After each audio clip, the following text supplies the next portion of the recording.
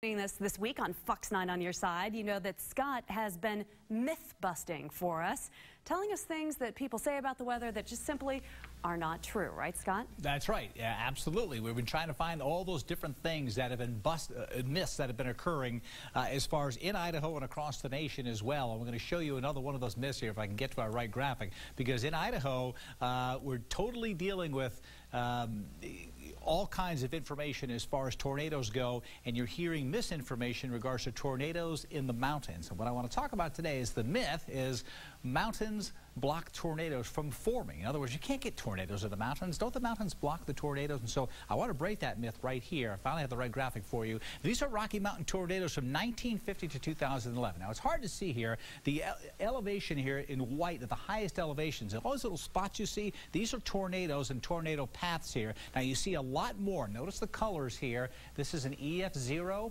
1, 2, 3, 4. So pink, blue, and green are 0, 1s, and 2s, and you can see them all in here. Lots of pinks here, a lot of EF0s, more on the plains and the lower elevations, yes, but in the mountains you can still get them as well. It's just cooler in the mountains. That's why we don't seem to have as many tornadoes. You don't have the unstable air, and so you don't get that rapid development and rapidly rising air from these storm systems. So I want to focus in on this storm right here.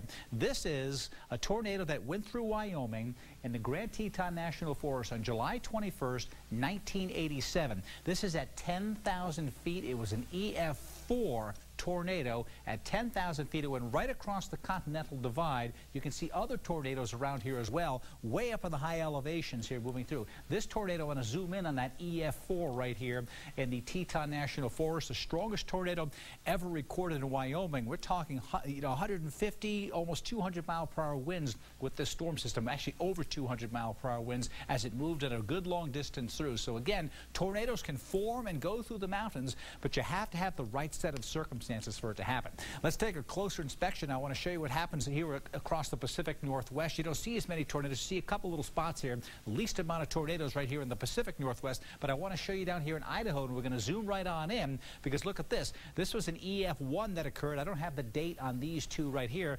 These are EF1s here. There are zeros showing up, little spots in the Treasure Valley, but in the mountains, notice this one right here. This was Bear, Idaho. This was an EF2 tornado that occurred back in 2006, and there were reports of huge pine trees circulating 100 feet in the air above this tornado as it moved on through and just ripped everything to shreds, and we're going right over those high elevations you see there in the white. So tornadoes can form anywhere they want as long as the meteorological conditions above the ground are right.